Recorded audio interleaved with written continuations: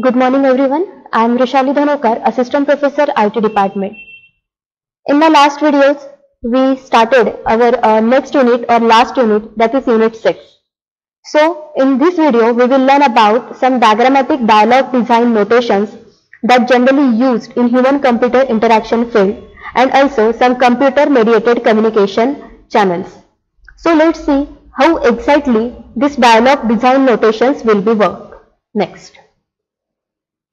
Following points are covered in this video, which includes about dialog design notations, why we use dialog design notations, there are some examples, types, and also some information regarding computer mediated communication. So let's see next. So first about dialog design notation. So first thing, what is meant by dialog? So dialog is the synthetic level of human computer interaction. It is rather like the script of play except the user, and sometimes the computer has more choices.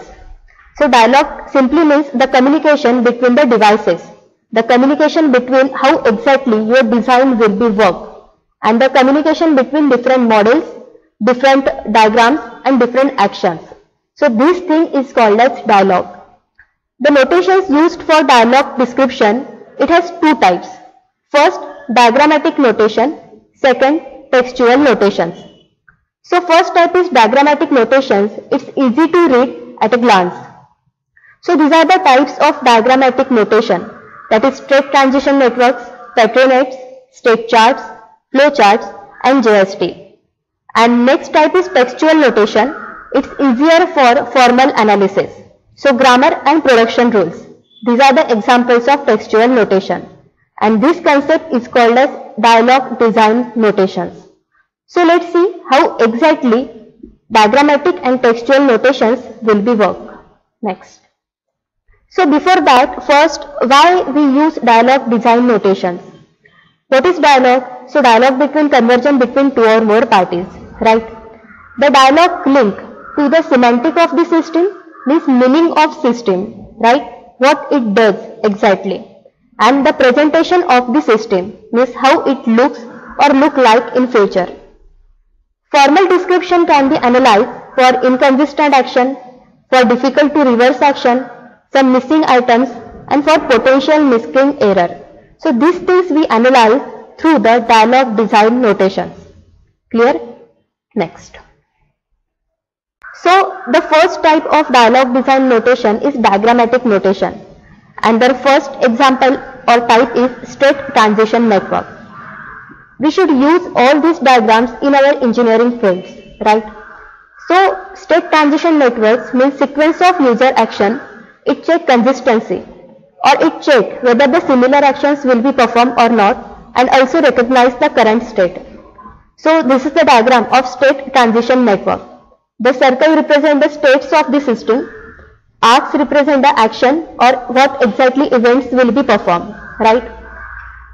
So this is the start of the system, this is exactly action will be performed, and this is the finish, okay? Suppose the example is this, the text style, bold, italic or underline, and there are radio buttons will be present, okay? So you should, as per your requirements, whether you need italic format or bold format or underline format. So these things will be represented to state transition network. First is start, then menu, then first circle represents the particular bold format, then circle 2 and then finish. So this is the concept of state transition network. Next, second type of diagrammatic notation is Petrinets. Petrinets is one of the oldest notation in computing and simple model for dynamic behavior. It shows how exactly your system dynamically will be work. So Petrinets has total 4 components, that is place, transition, arc and token. So see in this diagram there is green signal and red signal, right? So green signal represent user press bold button, okay?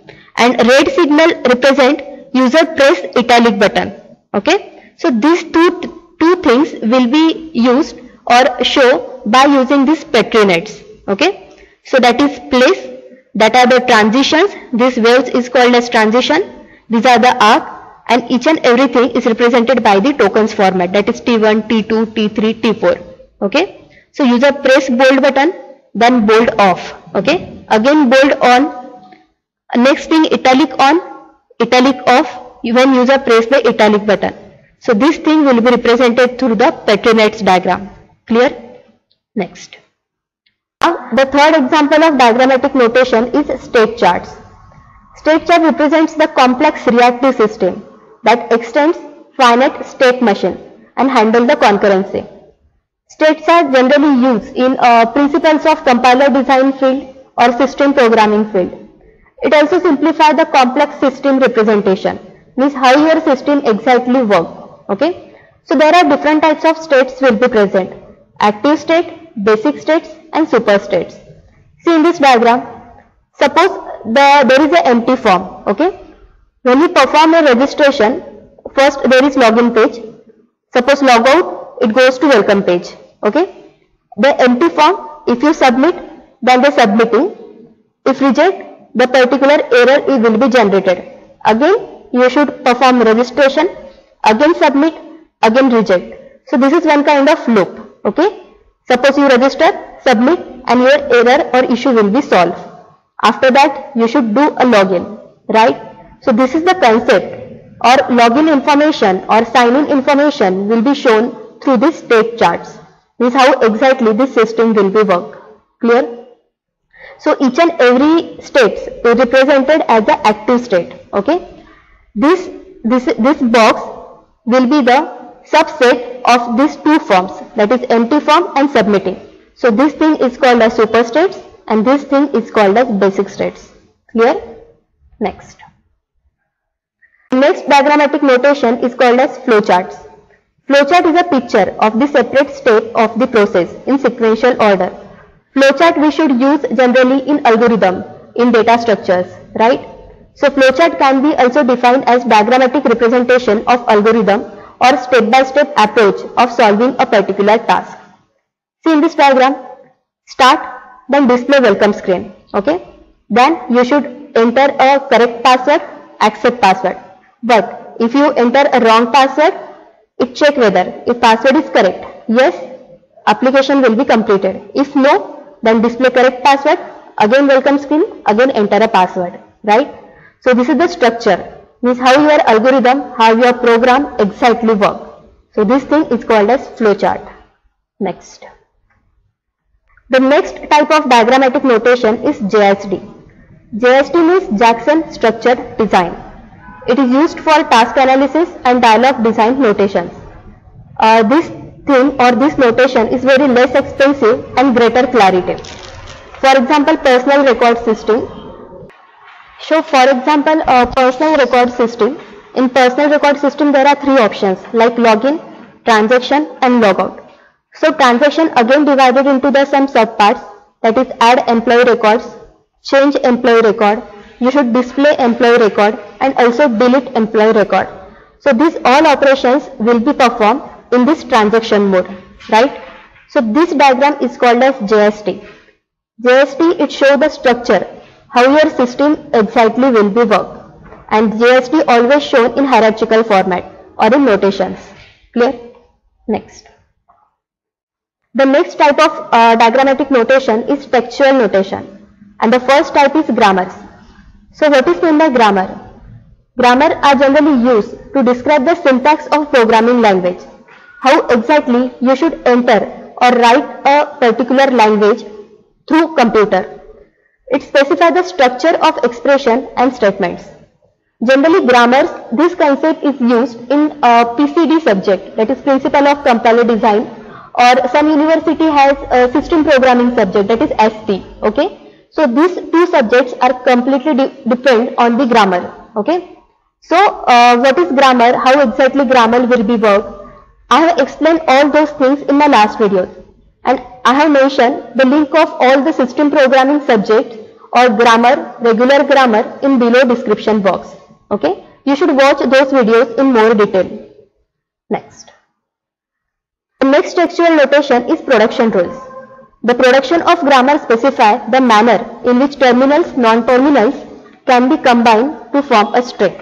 So each production consists a non-terminal, is called as left side of production. An arrow and sequence of tokens is called as right side of production. So what is production? What is semantic rules? I have explained in system programming playlist, okay? And I have mentioned the link of all those videos in below description box. You should watch those videos regarding production and regarding semantic rules. Next. Now next topic is computer mediated communication. Communication between two or more individual people who interact with each other via separate computer through internet and network connection, right? So computer mediated communication generally done in two ways: asynchronous communication and synchronous communication. Asynchronous communication is independent of real time, means email, viewing the web page, watching video, download files, etc. But synchronous communication means between two or more users, that is messages, audio video calls, etc. Right? So the applications of computer mediated communications are email, message system, video conference and virtual collaborative environments.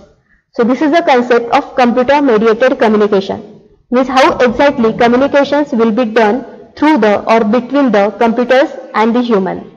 Clear? Next. So you understood each and everything related to the diagrammatic notations and communications. Keep practicing. Thank you.